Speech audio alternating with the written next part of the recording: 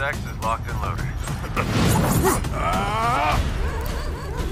Hey guys, so I just finished watching DC Animated Studios' Suicide Squad Hell to Pay, starring the voice talents of Christian Slater, Vanessa Williams, Billy Brown, and Liam McIntyre, just to name a few. Yeah, like we all know how the live-action Justice League movies are going in comparison to the DC animated stuff. And yeah, like I keep saying in my reviews of these movies, is that the animated stuff is far superior to the live-action. That goes without saying.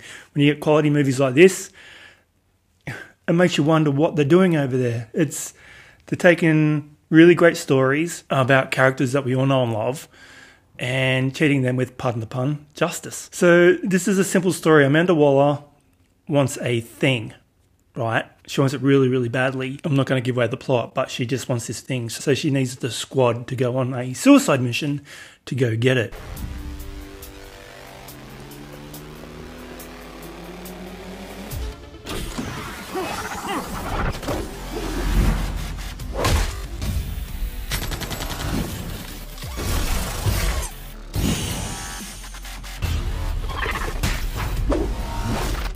And we have a whole staple of DC villains turning up in this thing and causing mayhem.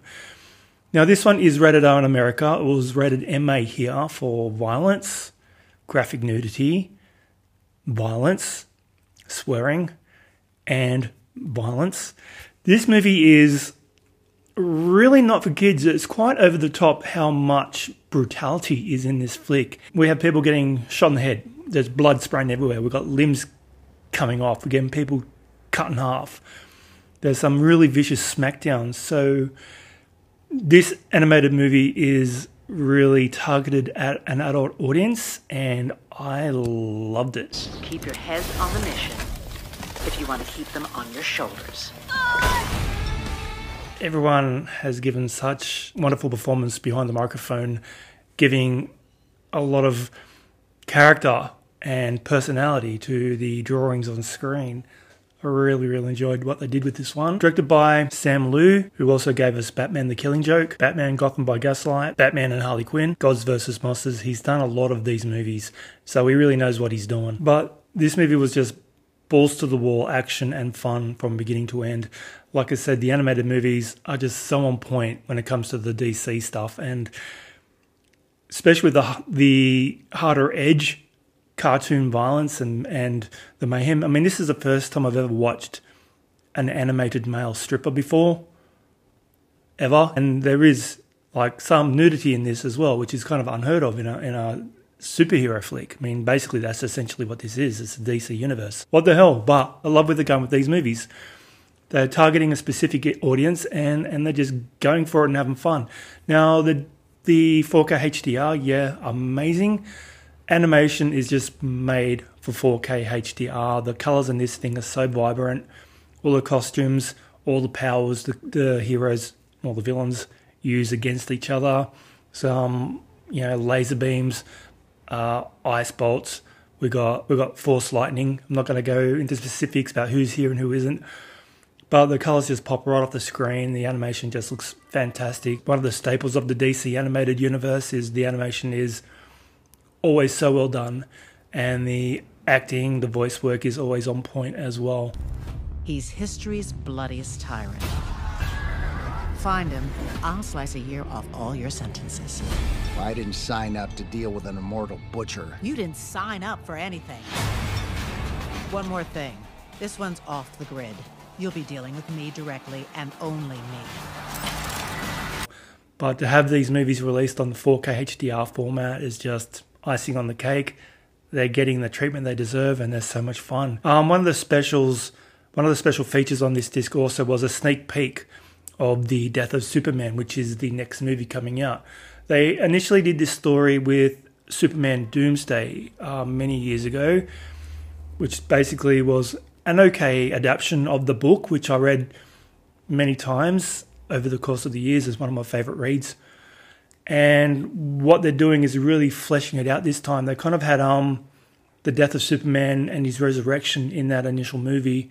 Well, this one is just kind of like the Justice League and Superman taking on Doomsday, and that whole first part of that initial movie is going to be this whole thing. It's going to be fleshed out. It's going to be the story of the death of Superman. I'm really looking forward to seeing how they do that. With the voice work of Jerry O'Connell as Superman, I enjoy his work as well. And Rebecca Romijn is playing Lois Lane, his real life wife. So that's going to be really cool. They should have a really good chemistry behind the mic. Yeah, I'm really looking forward to seeing what they do with that. Because, you know, Batman vs. Superman, the whole death of Superman arc was the last 5 minutes of that movie and 5 minutes in Justice League, and it just was not given the, once again, justice that it deserves. For a hero as iconic as Superman, his death really needs to mean something, and I hope they really kind of flesh that out in the new Death of Superman movie. I'm really looking forward to seeing it, and yeah. So, rating Suicide Squad Hell to Pay. I'm going to give it a solid 8 out of 10. Really entertaining DC story. The Suicide Squad in these movies is a lot better than the Suicide Squad we got in the movie. Really entertaining. The repertoire between all the characters and just having that freedom of animation to kind of just cut loose and go over the top with the violence. It was a story that the Suicide Squad can really have a lot of fun in. So it's a really cool thing to have these animated movies out there and side characters like the villains in the Suicide Squad just having room to play and to breathe. And so yeah, it was a really fun movie. I enjoyed it quite a lot. Anyway guys, that's my review on the DC animated Suicide Squad Hell to Pay. A lot of fun. Please don't forget to subscribe, throw me a thumbs up, and I'll catch you in the next video. Thanks for watching. I think we're being summoned. We're coming to get you!